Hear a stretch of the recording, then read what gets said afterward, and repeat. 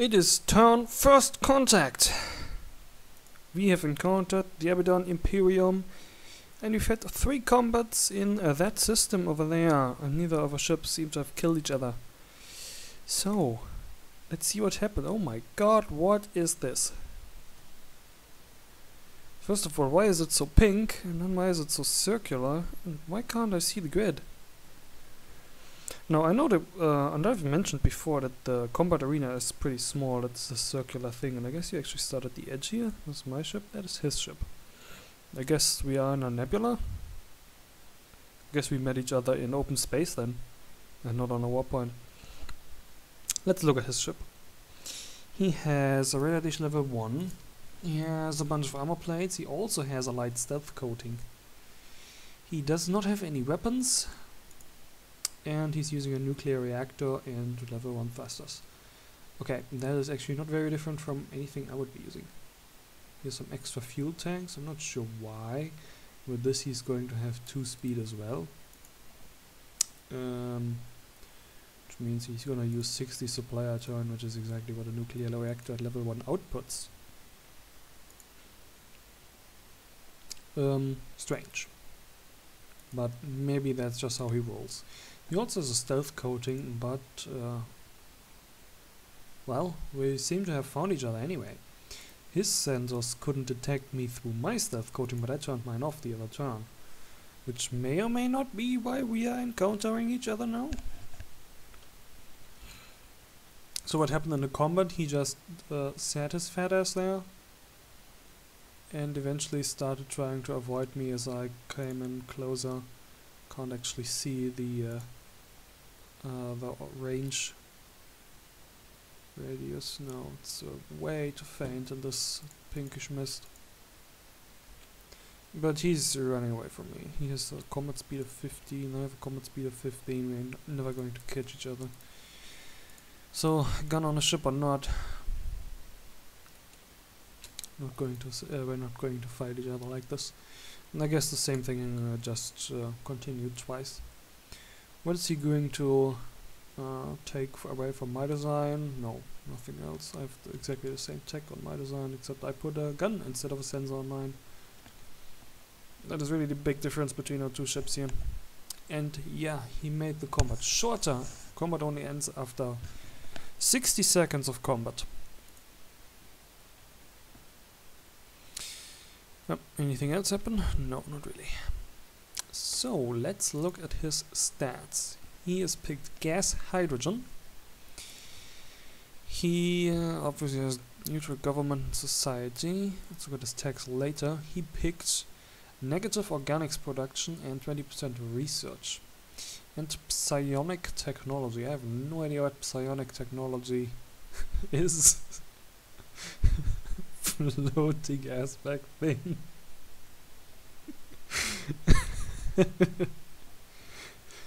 That's probably the next best thing to ugly bags of mostly water, floaty bags of mostly gas. Look at his tags.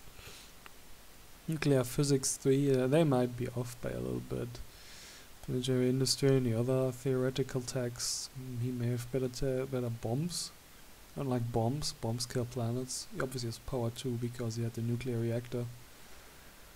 From this I can't make any immediate threats are going to become clear from this. He just has most of his tech points spent into these theoretical tags, it looks like. What do the estimates say? Total population, some resources. 10 cruisers, 13 army and 27 gunboats. And 7 freighters. So he's actually built quite a bit, and we have apparently hit this 1 destroyer that he sent out. So I'm guessing he's also scouting with cruisers then, or what? But he has 13 armies, which is going to be very nasty for this invasion fleet I sent around.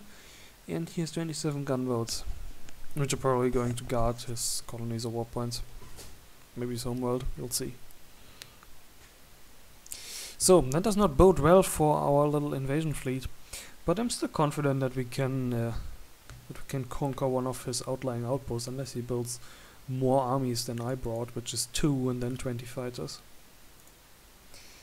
Yeah, the monstrous invasion fleet, which yet has many tiles to go, which is an entire sector from our homeworld.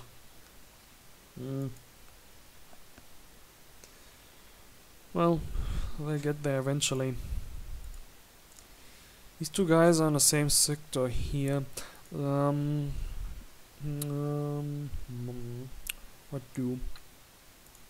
Yeah. The sector is also covered by this mist.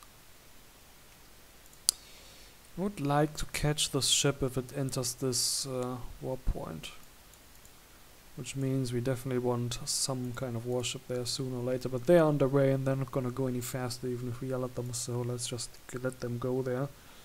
And hope they can catch this ship once it goes here. I would like to follow this ship.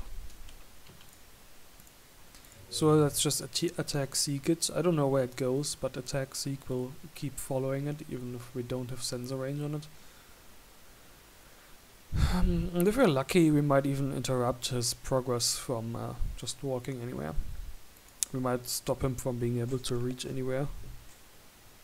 Just by attacking him over and over again and having him run away in a circle. We could cloak this ship, but it's way out of his sensor range yet. So that's probably not necessary.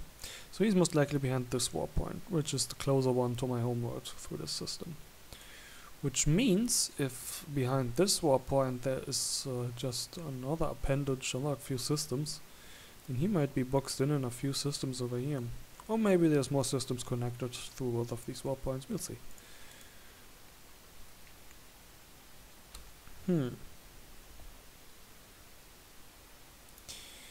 This ship, let's move you to here for now.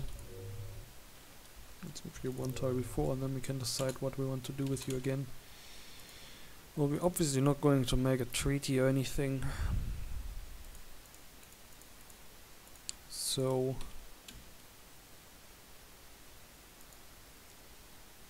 yeah. What else can we take away from this? He likely has lots of big ships, lots of cruisers, which means my missiles are going to be quite effective, I assume. Which means we should invest into these gunboats and the gunboat carriers as soon as we have them available. Let's one turn this. And then we'll probably want to put all these fancy new things on our ships. And then we want the next level of industry for the new bigger ships, and wherever these docking base, exactly, that's the docking base, that's the one we're always looking for, where they unlock. So we don't need anything else for this, just orbital industry 1, and we can unlock docking base, which let us launch the gunboats. Or maybe they'll even unlock us at a better level of gunboats, corvettes probably. And carriers, which I'm guessing is the next level of freighters. Or maybe they're dedicated carriers, let's see. But that's going to be 5 turns off. And next turn we're going to have lots of new tech to play with. And we finally found our opponent.